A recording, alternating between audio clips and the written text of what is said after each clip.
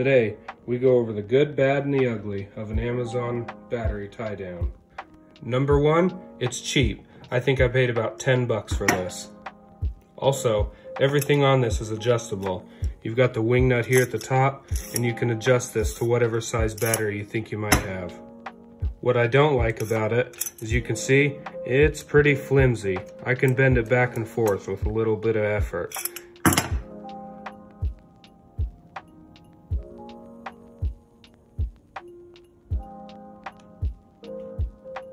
Personally, I would have liked to see these welded to this part, but as you can see, it's just stamped through with 2 holes. Hopefully that holds up. Another issue that I can see, which was noted in the Amazon comments, is you can see these ridges here on either side does interfere with this wing nut ever so slightly.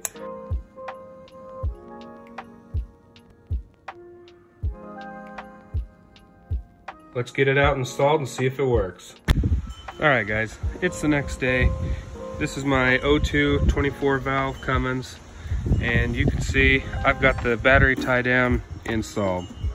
The first thing I wanted to talk about is you can see how long these nuts are, these bolts here.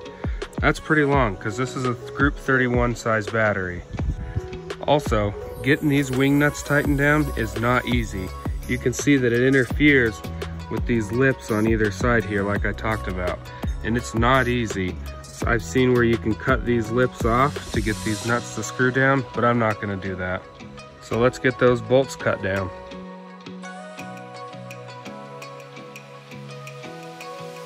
Alright, now that we got those cut down, you can see it looks much better.